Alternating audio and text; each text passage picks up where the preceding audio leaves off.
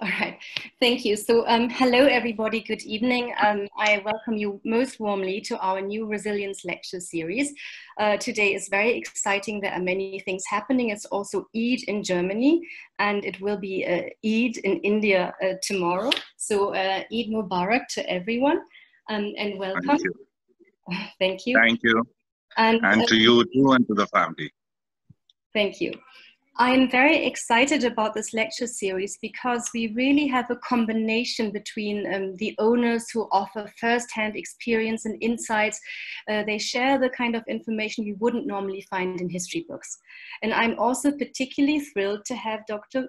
Khan from the University of Göttingen.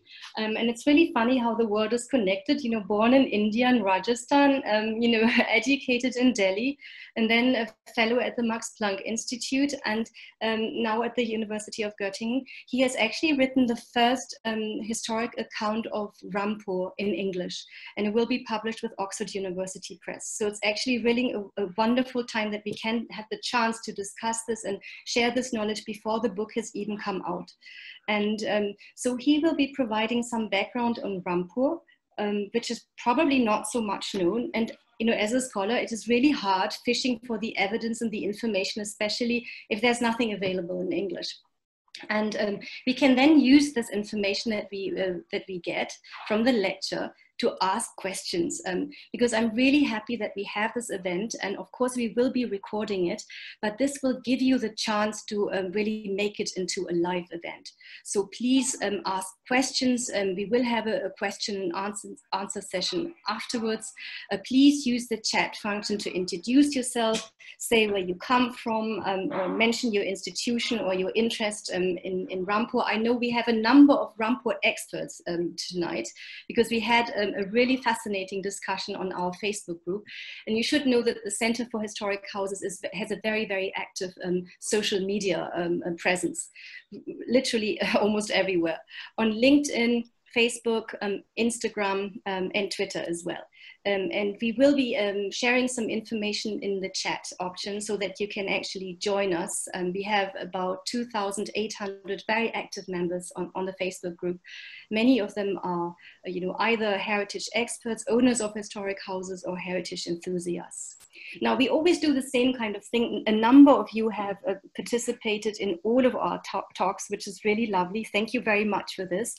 And so we start with a short presentation and just introduction about the center. I'll be sharing some news, and then I'll choose a topic. So for me, this is also always a surprise, because every house has a unique story. And somehow once I start having a little conversation with the owners, I get an idea of this could be the theme. And you know, I won't say anything yet. I won't reveal it yet, but the theme will be coming. And then we can ask some questions. I'll be asking some provocative questions today as well. So don't worry, but I think we have some strong boys here today who can handle this. So let me go to, I think, you know, share slideshow so that you're able to see better. So the Center for Historic Houses is a very new institution. It was set up by me at Jindal University last year. And it is the first institution in India to be to do lobby work for the privately owned, the family-owned historic houses of India. But we also work with heritage experts and the related industries, and with the public and the government. So partnerships, institutional partnerships, academic partnerships, and partnerships with the owners of historic houses are very important for us. We have a new initiative today, which I'll be announcing today for the first time. It's Heirloom Stories. You know, we work very, very closely with social media, and especially now during the pandemic, it's a wonderful opportunity to get in touch and to stay in touch with friends and family. So basically, it's the idea, and maybe we can also ask the Nawab to share his insight into his favorite piece that was handed down from generation to generation. And it doesn't have to be something valuable. I just quickly tell you my story. I met a wonderful woman in Kronberg. She was married to the Chancellor of the Bank of Germany, and she was the kind of person that makes you feel really welcome and warm. She had great social skills, but at the same time, she was running the home as a tight ship. It was so professional. I had never seen anything like this. All the meals were prepared the week in advance. Nothing was left to chance. And she was simply so accomplished and professional at everything she was doing. So on paper, she was a housewife, but in reality, she was a manager, an artist, a decorative artist, a designer, a chef, everything. I was really amazed. So she told me the story. Her name is Maria Theresia, of her great-grandfather who was living in Bonn, and he was riding the horse all the way to Paris to the fair. He was a businessman and a merchant to find good things to sell. But he had just been recently married, and his young bride was waiting for him to return, every day. And he was thinking of her as well, and he bought her a wonderful shawl made out of precious silk Lyon with some tassels and embroidery. And she was then waiting, and she could hear the horse. He came back, and he had this wonderful present for her. And actually, I have a piece of this shawl. The silk has decayed, but the embroidery and the tassels still remain. And I think this is the symbolism of heritage. Maria Theresia, she made it into some beautiful angels. And she made the face out of wax. It was such a beautiful sculpture, beautiful gowns, and she used this embroidery as an embellishment. And I think if we take this for heritage, this is a beautiful story. We take something old, we tell the story, we keep it alive by turning it into something new. And I think this is also what we are trying to do with the Center for Historic Houses. So if you have any piece, anything like this, and you have a story to tell, just a short story, maybe just a paragraph or so, please share it with you. Use hashtag Heirloom Stories, and we will actually select the best and share it on our webpage. This is a new initiative we are planning in September. This is Alexandre de Vougué. He owns one of the most beautiful castles in Europe, the Vaux-le-Vicomte. And we are inviting owners of historic houses in India and in Europe for the first time to share best practice and to share some business ideas that go beyond tourism, especially during the time of the pandemic. And we will also invite some heritage managers from the leading institutions in Europe and in India. So I'll invite all the owners to participate in this, or heritage managers. Thank you. So these were the 4 past resilience stories. We had Bhavnagar, the Princess of Bhavnagar, who had started a heritage initiative and is doing some really important heritage advocacy work, working also with children, promoting heritage in the region, reaching out to other owners. We had Amarnath, who has an incredibly ambitious plan, and he has done such incredible work of building new additions to existing historic buildings. And I think he can be an example to many people all over the world, especially as far as the Venice Charter is concerned, that basically suggests that in the moment you have a new addition, it has to be different from the old. He's actually not doing that. And it's still a wonderful, very subtle way, not a kind of tacky Walt Disney version. And I think we can all learn from him. Here we had Fort Dunlod, and also the living heritage in the form of horses. And today I'm also really excited about Rampur, because you know that I'm a dog lover. The Rampur Hound is a beautiful dog that was actually bred by one of the Nawabs in the 19th century. And perhaps we can have a little more insights about this. And then our last story was particularly exciting and very close to my heart, because this was a young social entrepreneur coming from the erstwhile family in Odisha. And she basically started a boutique hotel out of her, the palace, the family-owned palace, and she combines this with very innovative social impact ideas. So these were the kind of stories in a nutshell in the previous ones. Now, Rampur is not so well known, but it has the most fascinating history. So we will be talking about the most famous building in Rampur, which you can see here, Hamid Manzil Palace. And whenever I show this image to my students and I ask them, how old is it? When was it built? They think, oh, this is really old. This is a Mughal structure, 17th century or so. And then I say, wrong, I got you there. No, 1904, early 20th century. And if you look at it, it has so many features that kind of, it has the charbagh, which is Islamic. You know? It has European elements, it has the chatris, and it is usually referred to as Indo-Saracenic style. We will hear much more about it from the Nawab, who's not only from the family of Rampur, but he is actually a trained architect with degrees from Chandigarh and Columbia University. So I'm really very excited to have this, perfect combination. And Rampur is also known for fabulous jewels. Basically, apart from the Kohinoor, Rampur is known as one of the most precious, the place of one of the most precious jewels in history. So maybe we can hear a little bit about this, maybe even something about the theft and the vault. Of course, we love scandals and things like that, but maybe we can also combine the scandals and these kind of, the crooked timber of humankind with some of the more other thematic approaches. And, having given this away, I would like to explore this cultural encounter between East and West. And I'd like to explore and provocatively ask, is this domination or is this a sign of innovation in the arts? What is it really? And we hear a lot about this, particularly in the Western media. And I have the strong feeling, and from talking to the families in India, that the narrative is very different there from the narrative in academia. How can you reconcile this? What is a historical fact and what is speculation? Because when we talk about the motivation of the architecture behind a building, it is speculation. It's not really, it goes away from kind of scholarship. So where is the borderline between the scholarly historical approach, and we have a historian today here as well.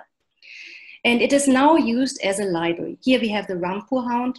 It is also known for embroidery, this whole Awadhi culture, the cuisine, storytelling, theater, dancing. It has a fascinating story. We'll hear more about it later. So this is the question that I would like to provocatively ask. Maybe we can keep it in the background throughout this event. Is it willful distortion, misunderstanding, or artistic innovation?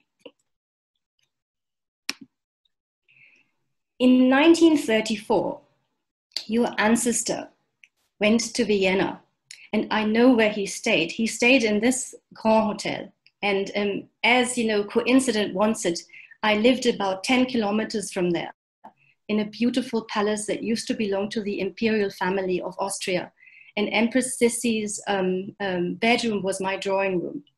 Actually, when some Austrian aristocrats visited Rampur in the early 20th century, the Nawab was fully informed about all the gossip in Austria. And he asked them about the empress mistress, and everybody didn't know what to answer. These things were known in Rampur. And this is really interesting to see how things travel.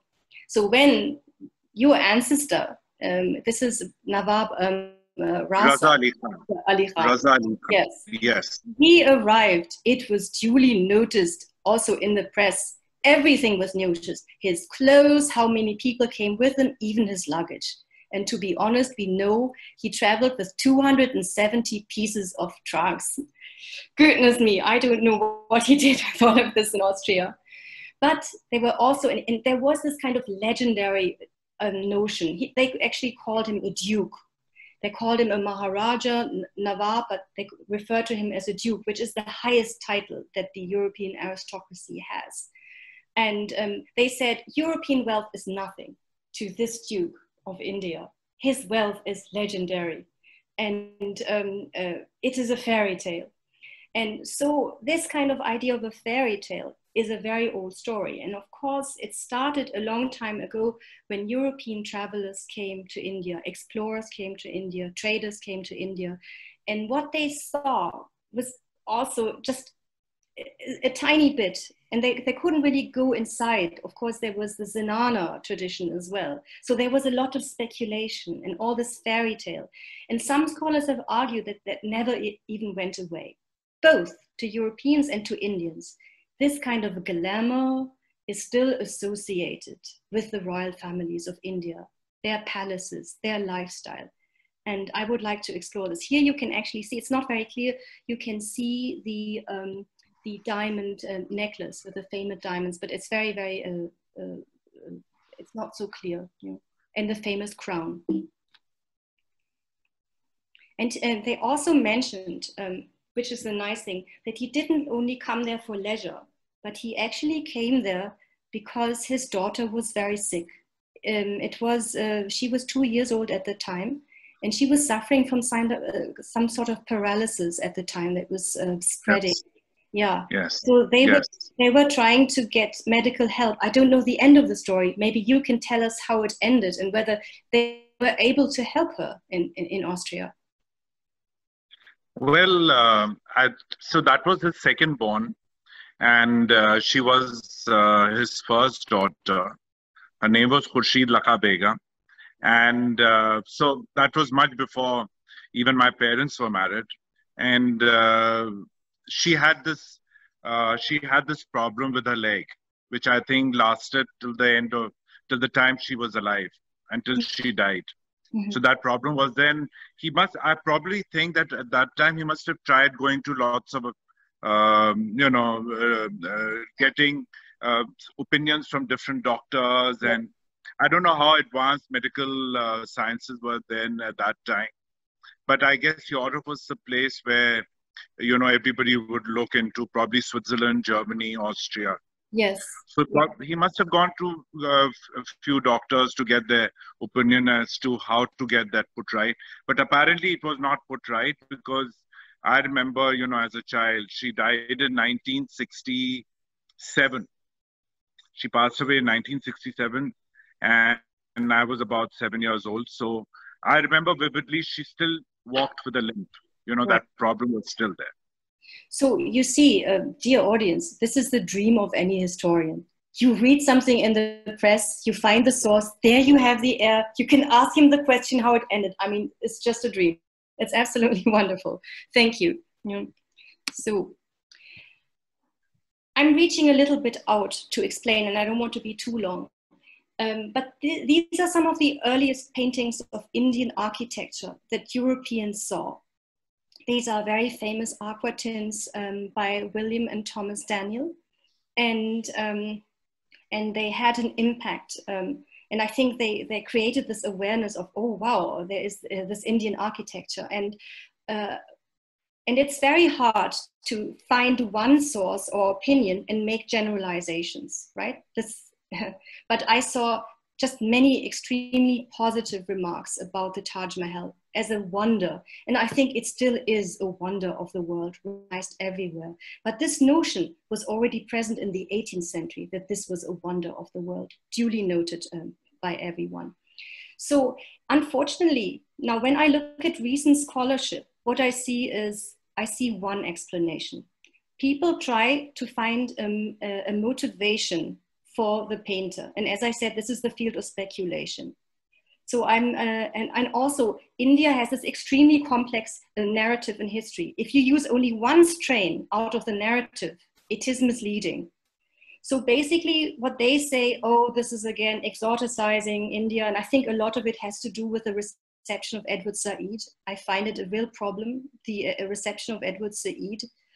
But I would say this is part of a romantic tradition. And I show you one example that has really nothing to do with India, but it's very similar.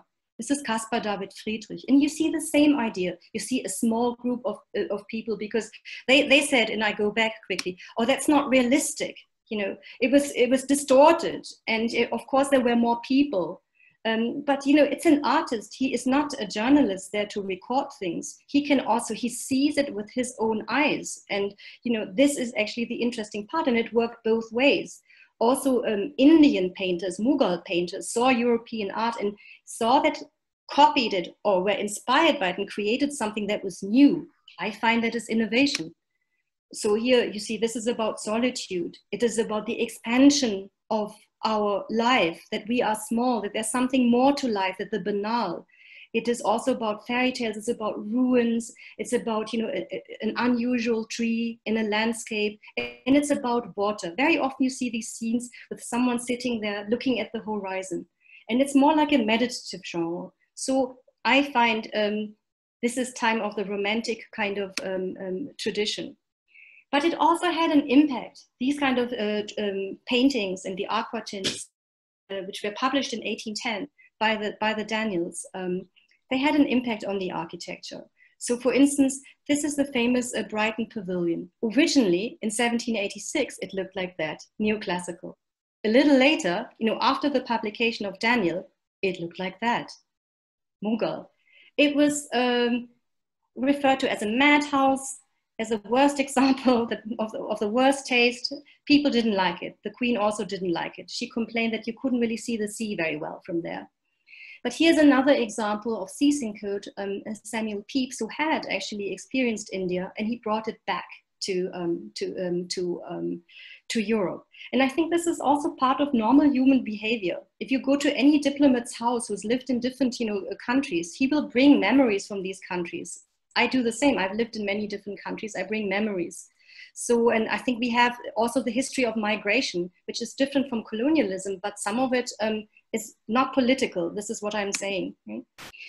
Here I found, you know, I've been trying very hard to find artworks related to Rampur, and it has been very difficult. Even when I looked at the V&A Metropolitan Museum of Art, I checked many museums, I couldn't find many sources. So this is something from an auction house here that is possibly Nawab Ali Khan. Is this the one who bred? Nawab Kazim Ali Khan, yes. Yeah. So in fact, there's a little story behind Nawab Kazim Ali Khan. He was a ruler who used to love traveling. And on one of his visits to Turkey at that time, you know, in Istanbul, he was just walking around in the market, and he saw a person selling old books. So when he went through some of the books, he found this manuscript, which of course, you know, the Turks had no idea, because as you are aware, Turks were ruling Saudi Arabia for a long time. And when they left, they took everything with them. You know, they emptied out the Kaaba, they took all the Islamic relics and everything with them. And they are there in Istanbul today. So at that time, he found this Quran, which was written by the son-in-law of the Prophet, Imam Ali, the leader of the Shia sect of Muslims.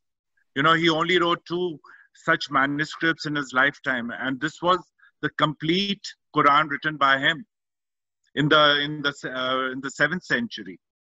Imam Ali was also the only. He was the son-in-law of the Prophet and also his cousin. So he bought this manuscript in Istanbul, which is there today in the library, which is the most priceless and valuable manuscript of our collection of over 22,000 manuscripts. So I think, yeah, that's something which we owe, you know, greatly to him, because he managed to get that manuscript to the Raza Library.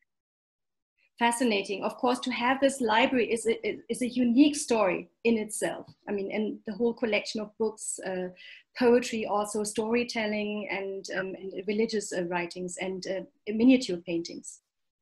I saw this beautiful ivory writing casket at the Victoria and Albert Museum. Something similar, not the same, is actually at the Isle of Wight, Osborne House, where Queen Victoria had the Durbar Hall built in 1890. And this is now we are really approaching, you know, in the late 19th century, the architecture of Indo-Saracenic architecture. And the Nawab of Rampur had given her something like this as a gift. Okay. I couldn't find the original, but I will actually ask. I'm really interested in the story also of gift giving and traveling. And so no, I don't remember this one. I don't remember this one at all. And so something that I should mention here is that most people who were involved in the construction of so-called Indo-Saracenic architecture were not architects. They were actually engineers. And it was this kind of, let's say, and architects came much later. And you will find something like this. I have a few examples, you know, like Mayo College. And you have, of course, the famous Jaipur portfolio by Samuel Swinton. Yeah, Delhi College in the Yes, Delhi College and so on. Later, we have another interesting development, which is Rashtrapati Bhavan by Sir Edwin Lutyens, but this is very different. He was, it's a talk for another lecture, and we will have that soon with the education officer from Rashtrapati Bhavan. But here it's a much more modern version with neoclassical elements, and he used some of these elements of the Indo-Saracenic style, but he reduced it. It's a much more minimalist style. He wasn't a modernist architect either. He had a very unique style, a beautiful blend of East and West, and some of you know, very practical features such as, let's say, fountains on the roof to cool the building down and so forth. But with this, you know, these schools here built, I would like to hand it over, and I'd like to give you this motto of the lecture series. Namely, it is called resilience. I can't think of a better word to describe both the owners and the buildings in India, but as resilient. So I'd like to read this, and unfortunately, somehow, let me see, the picture is here. Although suffering and challenge demoralize some human beings, others cope and construct instead. Rather than grinding to a halt, certain people hurdle the obstacles or creatively maneuver around them. They even make something positive out of the negative situation. In the face of crisis, they not only survive, but they also thrive. So this is, I just, before we hand over, I have one picture that I want, that I put together. Here, this is the dining room, and maybe you can talk, but I wanted to show you the bedroom here. Yes. Have you actually seen the bedroom as we see it here on the photograph? Yes, I have. Was it exactly identical with the placement of the furniture and the objects in there? So, so this was, I think, this was my grandfather's bedroom, and the chandeliers again. The chandelier you can see on the top right. So that was the style of chandeliers which were used in all the palaces in Rampur, and not only in Rampur. I think most of the other states, because I've seen similar chandeliers in Udaipur as well at the Shivnivas Palace there. So I think most rulers, there were few companies which used to customize these chandeliers. So I think most rulers got their chandeliers from, you know, these few companies. So that's why the designs were more or less the same. The bed, of course, is, I think the idea has been taken from French bed from one of the chateaus. So if you go to some of the chateaus, you'll find similar beds like this. So this bed was there. This was my grandfather's bedroom, and yeah, this is the bed. And the dressing table also on the left hand side is similar. So it's a very European. The style is very European. Yes. And most of the rulers, they were into classical styles. Like I personally myself, I prefer classical style. I'm not into contemporary stuff at all. Yeah, great. So that's why you see a lot, most of the furniture or the glassware or the buildings, they were all with very intricate details. You know, the moldings, the detailing was very, very fine. Now, was this a silver bed or metal? What was this? The material of no, this was I think it was probably it was EPNS. Probably it was EPNS. But I can't make out from this. I can't really make out from this photograph. It has a lot of shine, and so maybe it was not even EPNS. It was more gold. Yeah.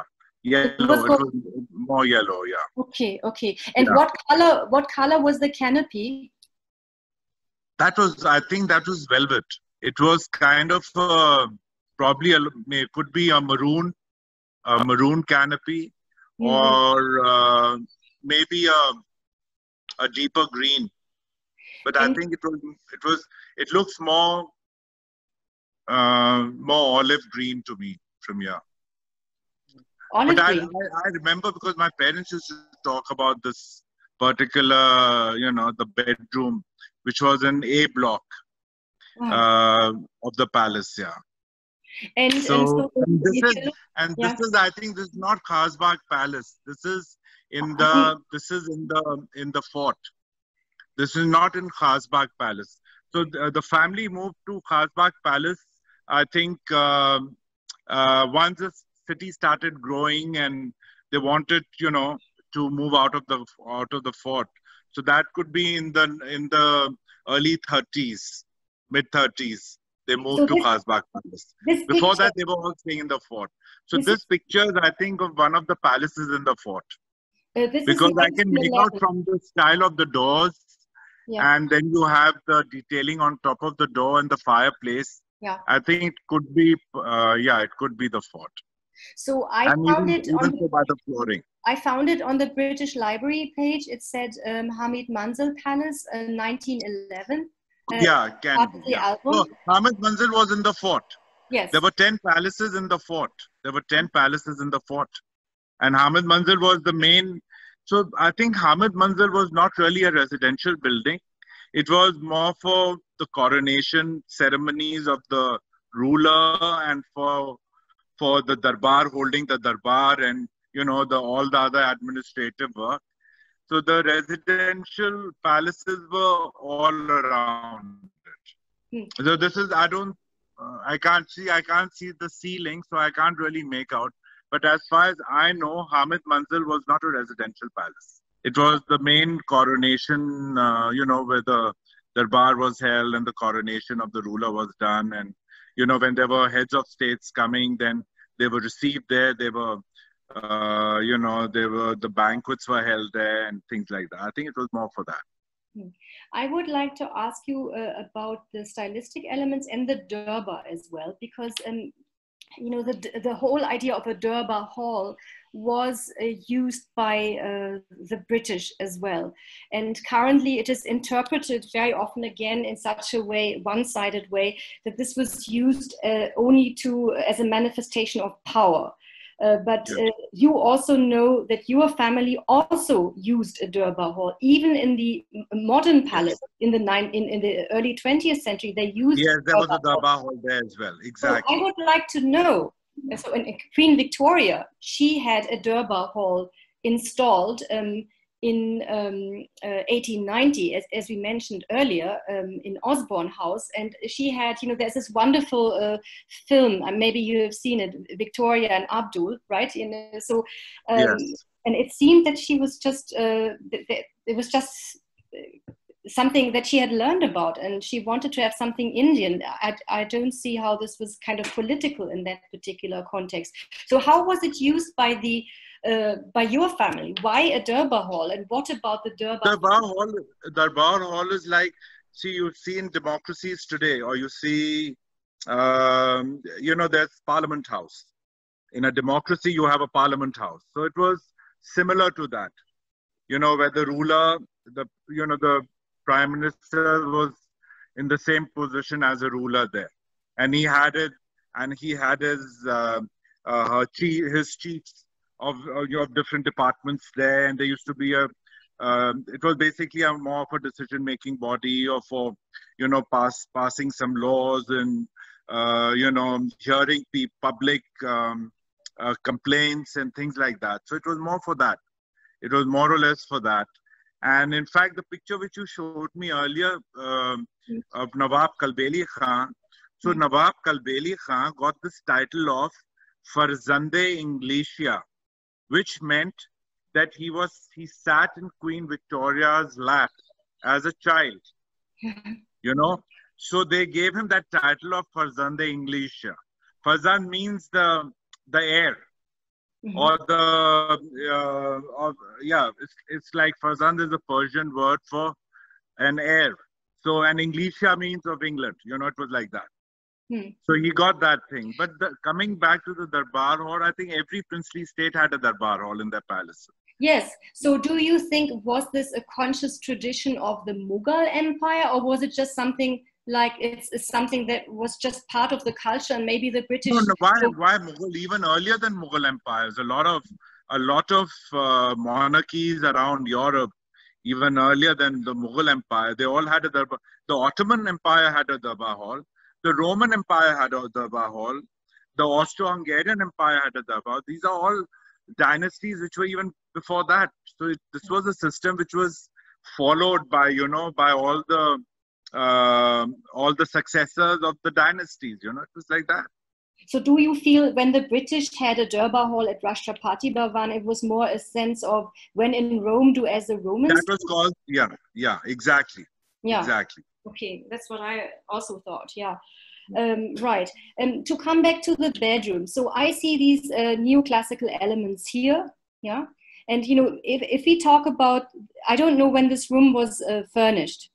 The picture is from 1911. So we have, and that too is an approximate date. It could have been a few years before, and it could be a few years later. So it's a very right, basically 20th century. So we are having a very interesting phenomenon here. Also, if we think of Rashtrapati Bhavan, it is a time when modernism existed already, but we have a huge neoclassical building. At the same time here, even in the smaller areas, we have certain elements of classicism. And I don't know whether this is actually the family of the Nawabs who wanted that, or to what extent the, Mr. Wright. See, I think India being a British colony meant it had a lot of European influence, in every princely state. Yes, for instance, certainly. I remember, if you see the jewelry, so in Rampur, Rampur had the largest collection of Basra pearls in India. They were kept in caskets like gravel, it was like that. There were rows and rows of caskets with these Basra pearls. So, and all the jewelry was in platinum. It was in white gold. The setting was all European setting. So whether it was Van Cleef or Naples, whether it was Cartier, whether it was any other company. So most of the jewelry was designed by these companies. So it had I think all princely states, barring states in Rajasthan, some of the Rajasthan states or Madhya Pradesh, but other than that, most of the states had, look at the jewelry collection of Patiala. It was all, designed by Cartier. So it was like that. So I think the European influence was a lot in every aspect of the state. I agree. Be it the building styles, be it the jewelry, or be it the furniture. Everything was influenced by Europe. Right, but to some extent, I see it more as an exposure effect in psychology. The more often you see it, the more you are exposed to it, the more you also use it, not necessarily as an imposition, because I've heard this argument many times from some scholars who said, oh, it was the British who imposed all of this. But I think I don't see that this was always someone imposing something. It was just something that was a choice, But here, these paintings, I cannot see them very well. Is this Venus here, or is this Leda in the Swan? I can't recognize. No, I can't. Do you remember? But we have, Hamid Manzil there's the central corridor has marble statues which were carved out of single blocks of marble. There were no joints in it.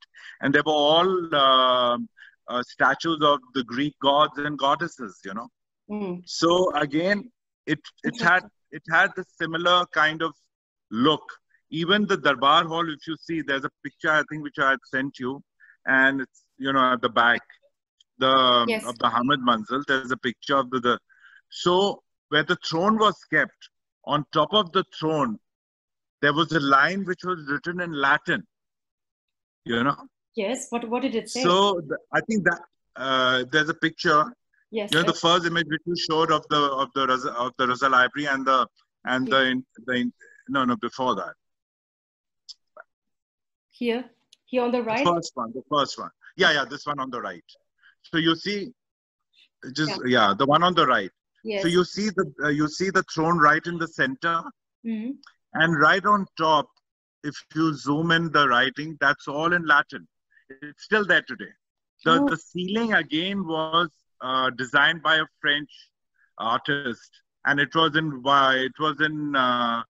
24 karat gold leaf, because the more the carat, the softer is the gold. So this was all done in gold leaf. And the chandeliers, the set of 5 chandeliers, which you see in the hall, these were ostlers. Ostler was very common on most of the princely estates, you know, the chandeliers. So this was customized, and before putting up these chandeliers, when the building was being constructed, especially the ceiling of this hall, they lifted an elephant through a pulley and made it walk on the ceiling to see if there were any cracks, so that it could take the weight of the elephant. And then reinforcement was put accordingly.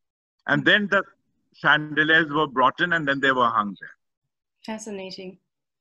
Yeah, that was the thing. So this again, this was the main Darbar hall. And if the columns, of course, the cladding of the column, these are ornamental claddings, but inside you have a solid concrete pillar. So okay. the column, the surface of the column, these were made of jute and plaster of Paris. You know, it's like that. Yeah, okay. And on top you can see, I don't know, you can see there's a first floor where the columns are, the top portion of the column. So that was a passage all along the hall, which was the zanana, where the ladies used to sit. And they had these netted curtains, so they could look down on what was happening, you know, the proceedings of the Darbar, everything like that. Great. So here on the other side, the drawing room that looks French. Drawing room, yeah, that looks French. That's again, it's totally the chandeliers and the furniture. And this is again in the Qila, it's in the fort, one of the palaces in the fort. Right. And I think when they moved to Khas Bagh Palace, which was built in the early 30s, then all this furniture came, you know, was taken from there to Khas Bagh. This is the dining hall, and especially these chairs, which are, you know, the back seat. The two have these lion faces on every, two lion faces on every chair. Right. Yes, I see it. Yeah. So this was like that, and of course there was a lot of wood carving, and the ceiling was every room had a different design. The ceiling was of a different design. Yes. Also, the style is entirely different. I mean, this is no longer neoclassical here. Looks kind of. In fact, the statue which you see on the extreme right, it's there. It's right behind me as we talk. It's right at the back. Yeah. Oh, great! This is wonderful. I must look at this in detail then. What happened to all the porcelain and everything? So I think all members of the family got, their pieces or their shares of the crockery and the cutlery. And in fact, Khas Bagh Palace was again, they had the largest set of cutlery, which was for 1,000 guests. So, it was all identical for 1,000 people. So the fork, the knife, the glasses, everything was the same. So we had a set of for 1,000 people of the cutlery set. And do you remember the silver? Where was it produced? Was it Indian silver or from Europe? German silver. German. Yeah, and I think the most of the porcelain and the crockery was all English. Most of it was English. Yeah. Interesting. I wish I could see some pictures. And maybe if you go to South Audley Street in London, you'll still, they're selling a lot of, they have all these shops which have, old crockery and, other things. And they have a lot of crockery from the princely states also there, with the different monograms. Oh, interesting. I wanted to ask you about the coat of arms, because the coat of arms is something that is also foreign. And I found a book once where it was an Englishman. He just liked coats of arms, and he created them for all the princely states. Yes. So it's all written, the top line and the bottom line, that's all in Persian. Persianized Urdu. So the Rampur state, the official language was Persianized Urdu. It had more Persian in it than Hindi, you know. So this is all in Persianized Urdu, which I can't really read. But every Muslim princely state, in their monogram, there was always a fish. You know, because fish is in most of the Muslim states have got this fish, because fish symbolizes fertility, means lots of heirs. You know, so it was a good motive to have in the coat of arms. So most of the, we had this, and of course the lions are there, and the two swords holding the crown on top. This was the official monogram of the ruler, and there were two other coat of arms. One was the fish and crown, which had like these two fish and the crown on top, and that was used by all the members of the family, like the sisters and the cousins, and of the ruler's family, extended family. And there was another coat of arms which had the letter R, and there was a crown on top. So that was used by the ruler's immediate family. Right. So there were these three coat of arms. Yeah. When were they introduced, these coats of arms? I think so. The coat of arms, this one, since childhood, I remember this one, and this must have been there right from I think the 4th or 5th Nawab, from Nawab Kazim Ali Khan's time, and probably it was different before that. But we remember this one because most of the frames, the silver frames, or of the plates or the bowls and the teacups and everything has got this coat of arms. Right. I would now like to hand it over to Dr. Khan. We were already to give us a little historical overview, and then we go all the way to the Nawab again. Yes. So. Okay. Thank you. So thank you for this opportunity. And what to add after Nawab Sahab has given this very personal inside experience of history, which I think historians can only hope to capture. We of course rely on the archival material that is available. So there are limitations to what one can get there.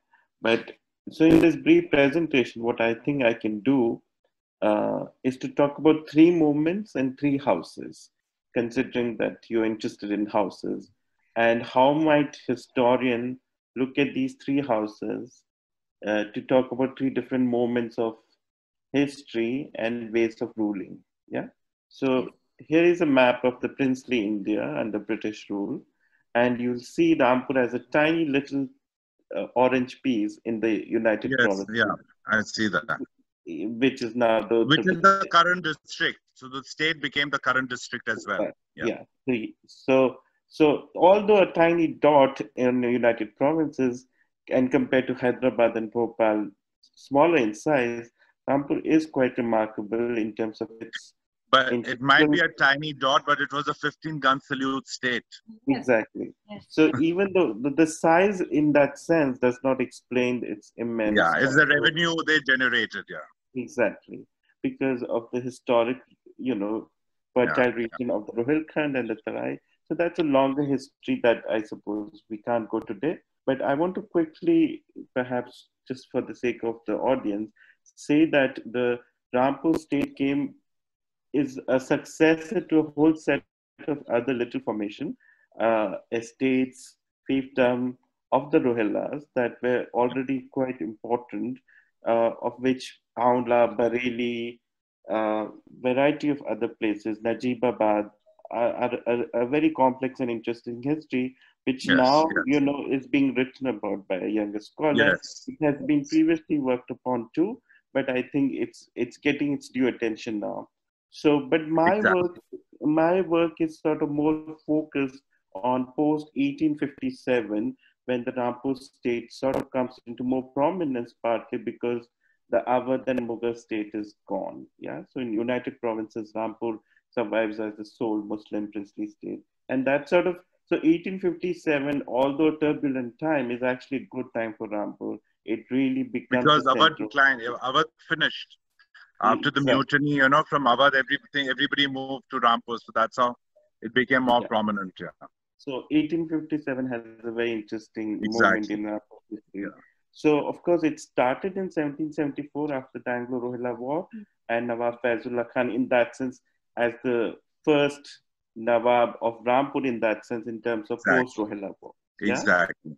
So, but post 1857, of course, Nawab Yusuf Ali Khan was in charge. But in my opinion, Nawab Kalbi Ali Khan, in a sense, marks a very important moment in Exactly. Rampur's history because he did something very interesting post 1857. And here is a miniature representation of the young Kalbi Ali. He Yes. started something very interesting, which was a fair, a festival fair in Rampur known as Jashn-e-Benazir, and this would happen in Bagh Benazir. And there, I believe there was this wonderful monument or a house or a koti, as it would be So called. Benazir, there were twin palaces there were twin palaces. Benazir was one and Badre Munir was the other. That's right, Yeah, which are both sort of written poetically in this exactly. manuscript from Yeah, which you see this visual representation. And it's also been, there's a beautiful verse describing it. So, so there is a both visual and a poetic archive around it. And it was commissioned, and it's one of the rarest and arguably the last Rekhti poem, Mosaddas. So hopefully this would, we are translating this, and hopefully this would see the day in English, but exactly. it has been published in Urdu by the work of the Rampur Raza Library, and I Yes. encourage people to Yes. pay more attention to such text. All right. So this is one moment in Rampur's history, and this is the monumentalization of it, the Koti Be Nazir, which was an idea of the Nawab as somebody who would provide for different sections of the society. The festival around it is very interesting. You know, in India nowadays, literally food festivals are considered the trend of the day. Yeah. But I always joke around the fact that Rampur had its own much more interesting festival But where you you know, had all the Dr. Khan, what you just mentioned yeah, regarding the Nawab's contribution for yeah, the different sections of society, I must add that Rampur was the only Muslim state yeah, in India, in British India, where the coronation of the ruler was done by a Brahmin and not by a Mufti, Imam, or a Qazi. We were the only Muslim state. And yeah, every member of the royal family had a Janam Patri. So exactly. Janam Patris are not Islamic, but the custom, it was a custom which is followed even today. Yes, yes, So yeah, that shows the secular nature of the ruler and of the state, which was a very important aspect in a country which was so diverse in religions and castes and in different social fabrics. Yeah. yeah. Thank you so much for saying that, because you know the point of these history is so my book is called Minority Past for a reason, which is to talk about these minor histories which are hidden, Yes. because the assumption is it's a Muslim princely state, so they can be only this particular kind of history. And you know the Yes. Rohingya and the Brampur, it in the current time is a very political charged area. We know the political situation, particularly in terms of the Muslim population there. But this kind of history, where you know this was a festival attended by all kind of people, all kind of And musicians. in fact, my grandfather, who was the last Nawab of Rampur, Nawab Raza Ali Khan, Hmm. he used to compose music himself, and all his compositions were in Sanskrit. Yes, I mean, that is something which is very unusual. Mm, You know, it was all Sanskritized Hindi which he used in all his compositions. yes, So, be it him, be it his father or his grandfather, this is a custom which has been there in our family from a long time, and it continues even to this day. That is something which you don't find. Unfortunately, you don't find in India anywhere. You know, yeah, because uh, seeing the current political situation, it's a totally different ball game today. Yeah, yeah. And if I can add something that secularism in that time may not be a constitutional value enshrined in the modern Then sense of yeah, the word, exactly, but exactly. it is in fact far more interesting because the Nawabs, of course, one of the biggest and the greatest collection of whether it's Ragmala painting or Yes. Sankritized manuscript of And Ramayana. and the Ramayana, Valmiki's Exactly. Ramayana, which Yes, was translated in Persian, which yes, containing over 250 miniature paintings in gold, which yes, is there in the library even today. This is yes, very interesting for me to hear because as a scholar of European history and who only recently discovered India as a scholarly field, this is comparable with the Enlightenment in Europe. And, if you think of the 18th century in Europe, I'm thinking of the castle Schwetzingen with a ruler who built a mosque.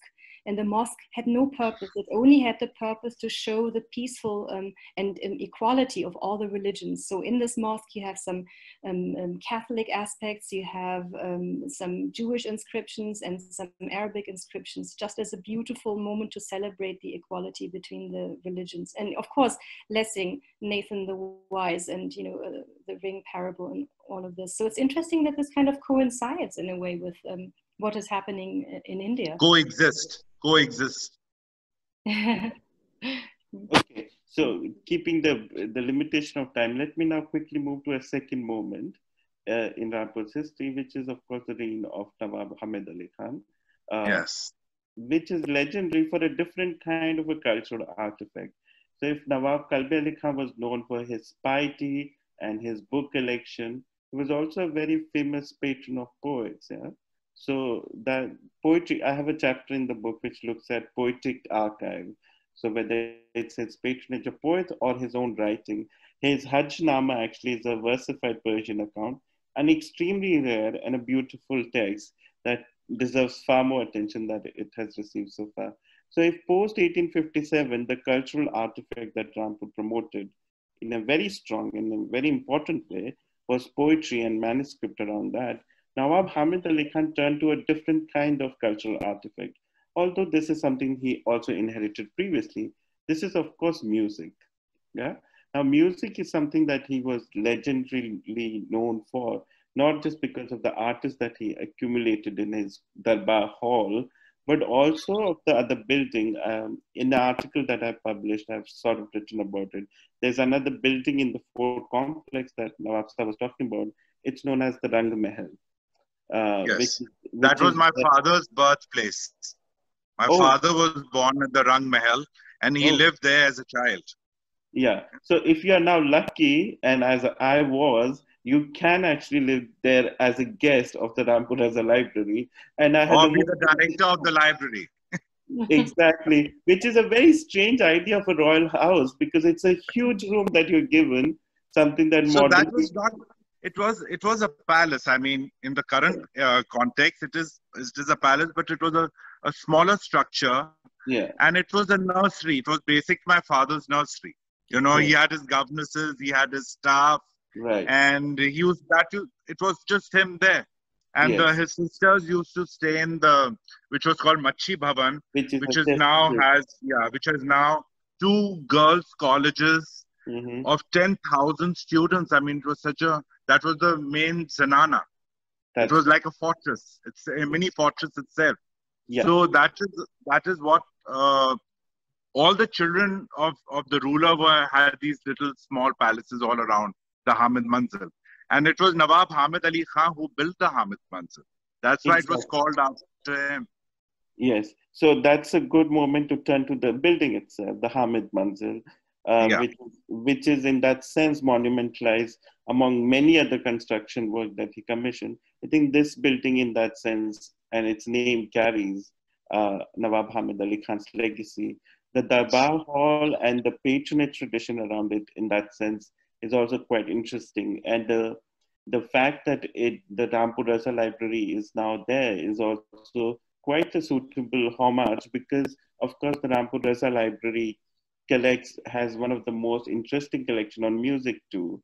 Um, I must exactly. add, I must add that when there's a lot of talk about the Hindustani music and its communalization, Hamid Ali Khan, in fact, was the ustad of these nationalizing thrust of music colleges like Bhatkande and Palushka. They And had it was called the Rampur Sehswan Gharana. That's right. The reason being, Rampur was, of course, Nawab Hamid Ali Khan, and his brother got these certain lands in Sehswan, which is in district Badaयूं today. That's but right. that was his brother as well. So that's why it was called the Rampur Sehswan Gharana.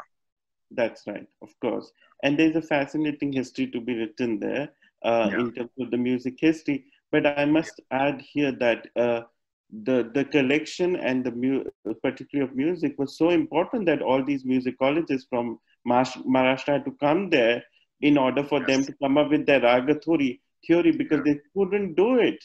They just didn't have those resources. It was and the singers. Absolutely. Jaddan Bai used to sing in the Rampur Darbar. That is Nargis's mother. She used to sing in the Rampur Darbar, and she was my grandfather's favorite. So when Sunil Das and Nargis got married in Bombay, he went specially to Bombay to attend the nikah ceremony, and he was one of the witnesses in the nikah nama, which I saw myself with that CM, and he showed me the nikah nama, and my grandfather's signatures were there. So these were the stories which were there at that time, and it's sad that very few people know about it. Not anymore after this book. In a way, what I and Nawab Sahab probably are having is what in music history is called Jugalbandi. What I know, what he can add is very interesting. So I can give the historical account, but what he has is this lived, inherited sense of history. It is so I'm glad that we're having this conversation. Because and the famous Char Bet, the Rohela trademark, you can call it, the Char Bet, which exists even today only in Rampur in India. Exactly. So it is, we can go at length talking about it, but let me now quickly move to the third and the last moment in this kind of history in the colonial period. Nawab Raza Ali Khan, of course, the son and successor of Nawab Hamid Ali Khan.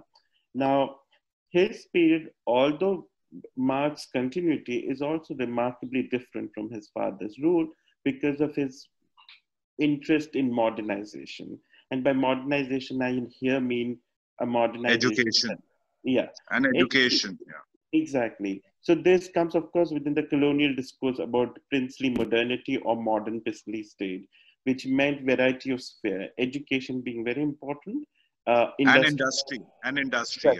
Yeah, there you go. Industrialization, two important things that he sort of encouraged. And I think the monuments that he sort of built, it's a sad story, but Rampur was one of the most industrialized city. I think after Kanpur, it was the second largest industrial district of UP. Exactly. Raza Textiles, Raza Buland Sugar Mills, the Rampur Distillery, the paper mills. There were so many. There was so much industry. There was no unemployment in Rampur at the time when the state merged. Yeah. So that for architectural historian, therefore, then that architecture symbolizes literally the rule, in terms of its modern aesthetic. So I think that would be a wonderful project for architect historians to sort of pursue. But in terms of his house, you have the Khas Bagh Palace. And here Nawab Sahab can also add, but what I was very interested in was in terms of its emphasis on being a modern place. So as you may know, it was So what you see in the picture right now, so Khas Bagh Palace has got 4 blocks. Right. So this particular was the first block that was constructed when the palace was being constructed. This was the first block. And if you see the 4 different blocks architecturally, it is just one building, but they are all architecturally, the styles are different of all the 4 blocks. The elevations are totally different. So this was B block. This was B block, the porch of the main palace, which was B block. And later, once the entire palace was completed, when the heads of state used to come to call on the Nawab, they were received in the porch of this block. So this was the main block which was used for official functions and ceremonies as well, you know. That's right. So what I think you see here, apart from a certain less ornamentalized but remarkable in its own way, is also this emphasis on modern technology. Yeah. So if I'm not wrong, Khas Bagh Palace was the first fully air-conditioned palace. Centrally air-conditioned building in India. Exactly, exactly. So and the air-conditioning plant is still there. Sorry? Great. What about the indoor pool? Was it in the Khas Bagh Palace? Pardon? The indoor heated pool. The indoor swimming pool was the largest indoor pool of India. Mm-hmm. The largest indoor pool of India, and it's still there. It, of course, is not being used. It's kind of it's been just neglected quite a lot. So there was a civil case which was going on. So for 56 years, this building was under a lot of wear and tear, and there was nothing was taken care of it. So that partition suit, that civil suit, was finally decided last year, and we were the first royal family where this judgment came in the Chief Justice's court. And after our judgment, every princely state is using that judgment as a reference for succession. So immediately after Rampur, it was Faridkot royal family. After Faridkot, it was Udaipur royal family, and that is how it's happened. Yeah. So I think I'll just stop at that because I'm sure there are many questions waiting. Many. WhatsApp. Yes. So we should give audience the chance, and I'm sure they have their own stories too. So thank you. And thank you both of you. I think it's a really wonderful combination between the family insight and the scholarly study. Really fantastic. I'd like to hand it over now to the audience because I really would like to give you this opportunity to have the conversation. From IT, are we able to unmute some of the audiences? If you want to make a comment or so, you can. And otherwise, please use the chat to write your question. There was one earlier. Let me just find this. Philip, hello. So nice to see you again. I was thinking of you when I heard the Paris plaster, the plaster of Paris passage. Wonderful. Yes, really fascinating. There was one question. Hold on. Next time I say, please, for comment, write a C, for question, a Q. I forgot it this time. There seem to be a lot of chat messages, I think. Yes. I'm just looking through. Mm-hmm. Can you ask about the history of the initiation of the Rampur princely state? Is that question to me? We covered it, kind of, yeah. Okay. Later. So basically, our family are Yusufzai Pathans who originated from Kandahar in Afghanistan. And the head of the Yusufzai Pathans, he had two sons. So they were basically traders at that time, and their route was through frontier, through Almora mountains and to Bareilly. That was generally their route of trading. So the younger son, Kaisar Khan, stayed back in frontier. And the older son, Daud Khan, came to Bareilly. At that time, the Peshwas, the Marathas, were created a lot of problems for the Mughals. So the Mughal emperors, they took services, of the Yusufzai Pathans. And the first battle between the Yusufzai Pathans, the Rohilla Pathans, and the Peshwas was fought in a place called Fatehganj, which is between Rampur and Bareilly. And that battle was basically the beginning of the prominence of the Rohilla Pathans, as the Peshwas were defeated and were pushed right south till Gwalior. In lieu of this, of the victory and the services, the Mughals gave the present 8 districts of Western UP to Daud Khan And that was called Rohilkhand, and the capital, the first capital of the Rohilas was Aula. Hmm. Now, Dawood Khan's son, Ali Muhammad Khan, he was the one who really, he was very brave and used to fight a lot of battles. And he had apparently 8 sons. So the second son was Faizullah Khan, who got Rampur's district. So every son was gifted one district of present Uttar Pradesh, and Rampur was given to Faizullah Khan. So I am a descendant of Faizullah Khan. So that is how this history of Rampur started. Thank you. We have a question from Philip Gutches about the architect, actually. In this case, it wasn't an architect. It was an engineer called Wright, who built the Hamid Manzil Palace. It was basically the entire fort. So Hamid Manzil Palace was of course, the most prominent building of the fort, which had about 10 palaces around it. And the architect was an English architect called Wright. Sir, I'm forgetting the first name, but Sir something Wright. And his statue, Sir W.C. Wright. And his statue is still there. He was the architect who designed the fort complex as well as the palace buildings individually. What do we know about his life? Because I couldn't find anything.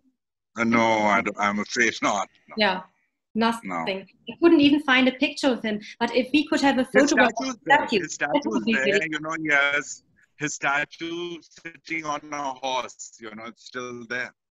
Oh, I'd love to see a picture. That would be really nice. Yeah. And by the way, is there actually ever a painting of the Rampur Hound from the 19th century? I've never seen an artwork of the Rampur Hound.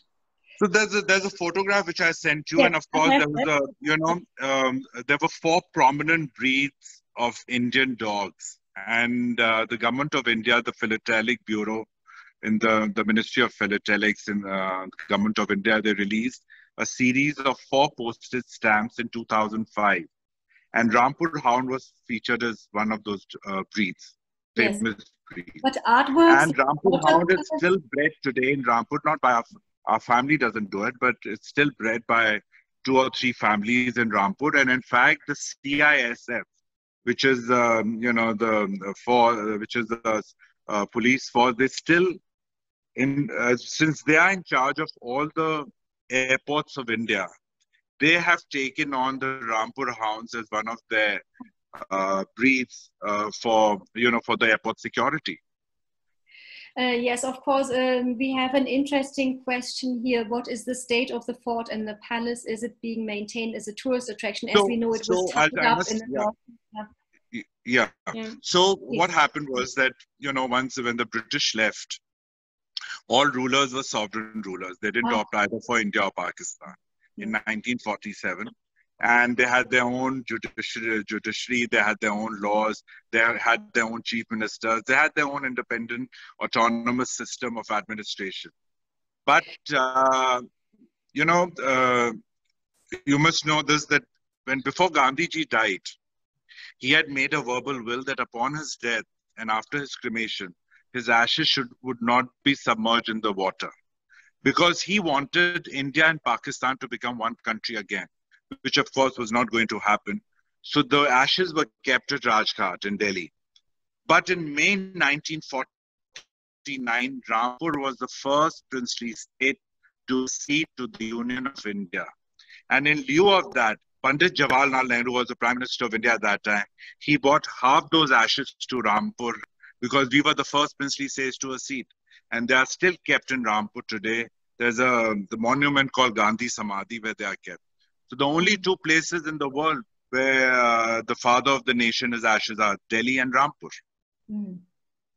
And at the time of accession, all the state properties, when the merger agreement was signed, all the state properties, the government of India took.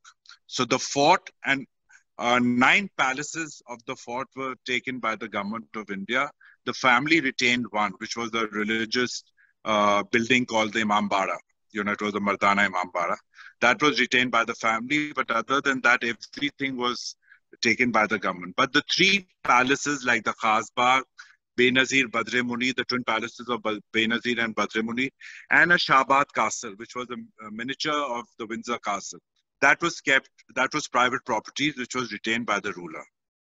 And of course, my grandfather made a trust. So, you know, our family had this collection of rare manuscripts, over 22,000 and over 7,500 paintings.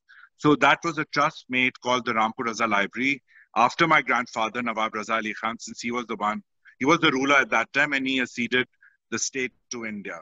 So that became part of the Rampur Raza Library Trust.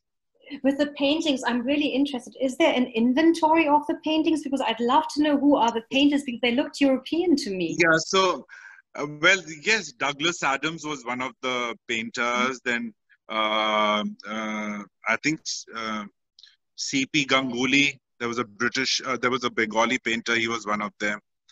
And I don't know about the others. Mm-hmm. But these are all canvases. These are all canvases done by them. So they are still kept in the library, the paintings? Some of the paintings, and most of them are miniature paintings. You know, probably 15th, 16th century, 17th century, but not earlier than that. Is there a plan to digitize the library? It's been digitalized. It's been digitalized. The whole collection, the entire collection is on digital system. Yeah. Really? But it's not available publicly? Well, I don't know about that, whether it's available publicly, but you can apply for it and you'll get a digitalized copy. Right. Okay. In fact, when Prime Minister Modi, when he visited Iran, so for the first time he became Prime Minister of India, and his first visit to Iran as Prime Minister, he only took two gifts for the President of Iran. And both were from the Rampur Raza Library. One was a digital copy of the Quran of 7th century written by Imam Ali. And the second was Valmiki's Ramayana, which was in Persian. Both the digital copies, he presented those to the President of Iran. Right. A few more questions now about the heirloom piece. What is your favorite piece, and what is the story behind the favorite piece, your heirloom? My favorite piece is my grandmother's crown. You know, that's a very it's a very symbolic, and that used to be her favorite jewelry piece as well. And in fact, you know, it's so ironical that today, in today's times, and India, you know, keeps condemning, well, I don't know about presently, but earlier the governments before, they all were anti-royalty, and there was a debate, and you know that, you know, you cannot use the name Nawab, and you can't use Raja, and you can't use Maharaja, and you cannot, you know, things like that. It was, you know, this topic had come up. But, I mean, not only India, but Indian serials, Indian movies, Pakistani serials, you know, they are using pictures of the Indian royals as part of their props and as part of their scripts. And, you know, even on the menu card, they have pictures of my aunt and of the Maharaja of Patiala and things like that. So I think the people today, even today, are enamored by Indian princely state and Indian royalty. You know, it's like that. And I think that is something which no political system can take away from anybody. Right. Our heritage is our heritage, which nobody can steal. Finally, a last question. It's about the people who worked and built the palace. There was an English engineer, but the people who built it, they were all Indians. All local, yeah, all locally from Rampur and from Lucknow. I mean, from Awadh, from Rajasthan, because there was a lot of labor coming from there for construction purposes. So they were from everywhere. Do you still have a living kind of tradition of crafts and builders and artisans in Rampur? So calligraphy is something which is still very, very famous. The Rampur calligraphy, of course. Then we have embroidery, which is a small-scale industry which employs a lot of people. So that is very famous. The top designers of India, you know, Tarun Telyani or Rohit Bal, and the people who do the embroidery are from our region. They're all from here. Wonderful, wonderful. Yeah. So I'd like to conclude. There are still so many questions, but we have to come to an end. I'm really grateful for sharing the time. Thank you. Just Thank on you. Eid and before Eid is such a special moment, and I think Thank it's you, really and to all of you, and to all the viewers, and to all your families, a very, very happy Eid. Unfortunately, because of the lockdown, we'll be celebrating Eid at home. But there's nothing more valuable than life. So I guess that's the best thing to do. Yes. Thank you very much for everything. And we are so glad that we could have such a wonderful insight into the history of Rampur and your family. Okay. And thank you for organizing this. Yeah, it's a pleasure. Thank you so much for joining us all the way from Germany. Thank you. And please get in touch. And, our audience, please tweet about this event, share heirlooms, and share some images to keep the history of Rampur alive. Share some of the pictures and so on, and look up some of the places. And, there are beautiful images of the palaces in Rampur available on the British Library website, and they are digitized. You can see them. So please explore it more. And you can always visit Rampur. Yes. And I hear from the Nawab, the palace will be developed. Yes, so in the future we will be able to visit and stay there and rediscover it and bring the history back to life. Maybe why don't you redo the festival again? I love that idea of the festival. Sure, there's a plan for that. Yeah, we are business oriented at the Center for Historic Houses, so there we go. Thank you. Well, I hope this conversation will be the beginning of that then. All right, then. Have a nice evening then. Thank you. For Bye-bye. Bye-bye.